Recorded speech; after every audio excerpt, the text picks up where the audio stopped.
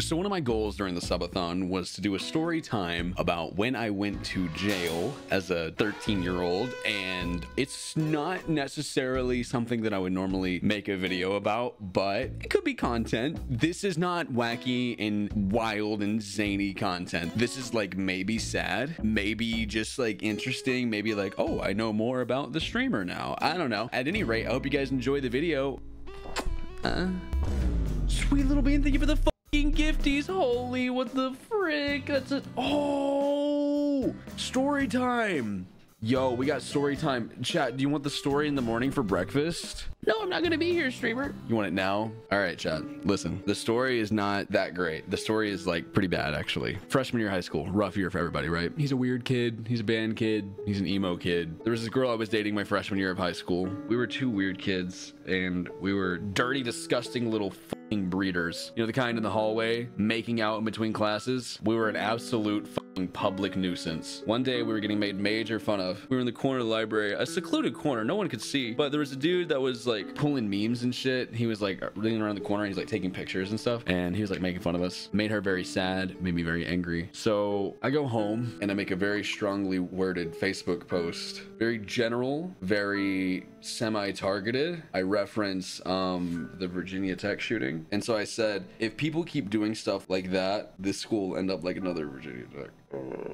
Anyway, later that evening, me and my grandma, we go to get chicken strips from Dairy Queen. We didn't have a McDonald's in our town. We get back from Dairy Queen, we pull into the driveway. I see cop cars. The sheriff is here, which isn't that big of a deal because there's like hardly ever any arrests in town. We get out of the car and my grandma jokingly asks, y'all here for, she says my mom's name. And they're like, nope, we're here for Mr. West. And I was like, my dad is dead. Oh, shit. What? It all clicks in my head. Oh my God. Someone called the cops. At the time, it was an outlandish proposal. They weren't even like really alarmed at all. They just had to arrest me for making a threat. And they tell me that I'm going to jail and I need to take out my contacts because I'm not going to want to have contacts in jail. And I say, oh, I have to wear my glasses. Okay. My school resource cop, he arrests me. He puts me in handcuffs. He puts me in the back of his car. We take an hour, 20-minute ride. I get there. They process me. Full same ordeal as a regular jail. You go to county, same fucking thing. I have to get fully naked. The guy that processed me feels really bad. He makes a lot of jokes. He's like, hey, I know I'm a big black guy, but don't be scared of me, all right? He like laughs at me the entire time and shit. And he was huge, 6'5", massive. This was a wall of a man. And he has his clipboard and he's in charge of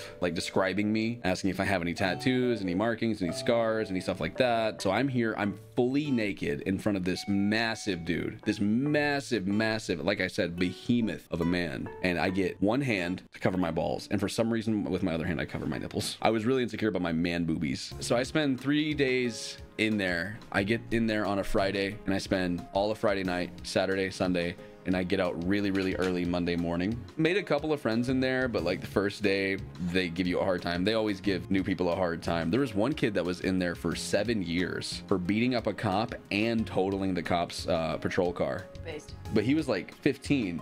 And he said he had 7 years. I was like, what? Wait. Do that. And he was like, yeah, when I turn 18, I'm getting transferred. And he was like super proud of that. So while I'm in jail, I think Saturday or Sunday, I get like a phone call while I'm on the phone with my mom. My mom doesn't think anything much of it, but I can hear in her voice, she probably thinks like this is the start. This is like the start of me ending up just like everyone else in the family and shit like that. You can kind of hear that in her voice a little bit. But she tells me that a kid at my school died. And I was like, oh shit, for real? Like while I've been here at the fucking detention center for 3 days, someone at my fucking school died? And keep in mind, chat, my high school had little over 380 kids in all 4 grades. Freshman through senior, 380 something kids. My class had 91. My mom said a kid named Caleb had shot himself while I was in jail. And I was like, oh shit, which one? And she was like, I think it was, she named some kid. And I was like, oh, I don't like that kid. He was like actually a fucking dickhead. And I was 13 and I had no concept of death. No concept of death. But also like I didn't have strong morals. I was like, oh, okay, I don't care. I didn't really preface this. I didn't really build up any hype to this really well. My best friend at the time, his name was Caleb with a K. We had been best friends since like the first day of my freshman year. We sat next to each other in band. We both played trombone. There's a picture on my Facebook from all the way back in the day. So this is me probably 5 months before I went to jail. This kid right here went to jail. And right there behind him, that is my friend Caleb. While I was in jail that weekend, he was on the phone arguing with this girl, but he was on the phone arguing with her. He shot himself. He shot himself in the chest right here. According to her, he was like cleaning his gun or something, and she to this day won't actually talk about what happened, but he shot himself, and my mom couldn't confirm that over the phone. So Monday morning I get out of juvie, like finally, holy shit. First thing we do is go to Long John Silver's. God, I was so hungry. The food in there fucking sucked, except for the Salisbury steak. I'm a firm believer that the same Salisbury steak you get in TV dinners at Walmart, Target, whatever, are the Salisbury steaks they serve in jail. Same shit. Honestly, banger. First thing we do when I get out of jail is we go to Long John Silver's. I'm super excited. Everyone was in the car. I remember 6 people came in the 4-door sedan. I get home. My mom actually had already arranged for my girlfriend to come over. So her mom drops her off here at my house. Not here, but at my the trailer house that I lived in. She gets in and my mom says, "Oh, hey, Jacob, here's the paper if you wanted to see about the kid that died at school." And I remember my girlfriend at the time being a little weird when she first saw me. She's like, "Are you okay?" And I was like, "Yeah, just jail." She's like, "What about Caleb?" I was like, what do you mean? I don't give a shit about Caleb. Thought she was talking about the other Caleb that I didn't like. There was literally only 2 Calebs in the whole high school. And then I get the newspaper and it was my best friend. So that's how I found out.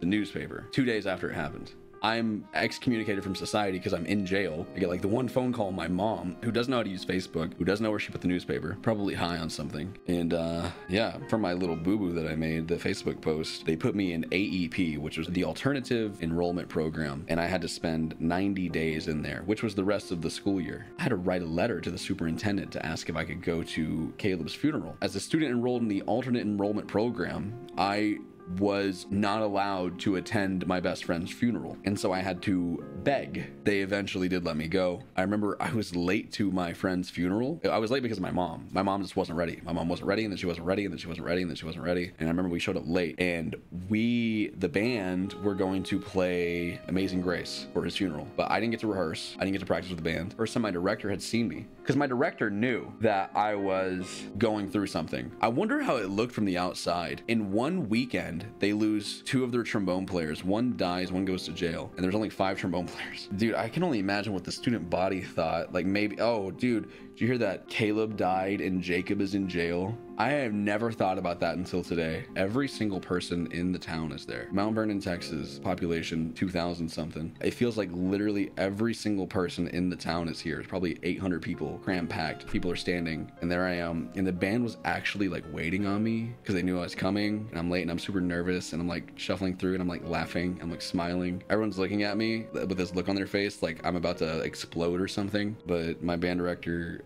looks at me, and she like kind of tilts her head, and she smiles. And we play Amazing Grace, and then they play the song that they picked for him was actually In the End by Black Veil Brides, and that is the song that he showed me like a week before he died. He already put me on to Black Veil Brides. Like me and him, we bonded over a lot. He showed me what memes were because I didn't have internet and shit. I didn't have a phone, so he showed me memes. He showed me this app called Rage Reader, or like Rage Comics Reader or some shit like that. He put me on all different sorts of music. Firm believer, this guy like kickstarted my interest in alternative music and rock and metal and screamo when that was cool. And then after he died, I stopped listening to it completely. But it was really weird because like, I don't know, he was just like, there he is in his fucking casket, and he's 15 years old, and he's 15 forever now. I'm 10 years older than him now. Like, that's crazy. Wow.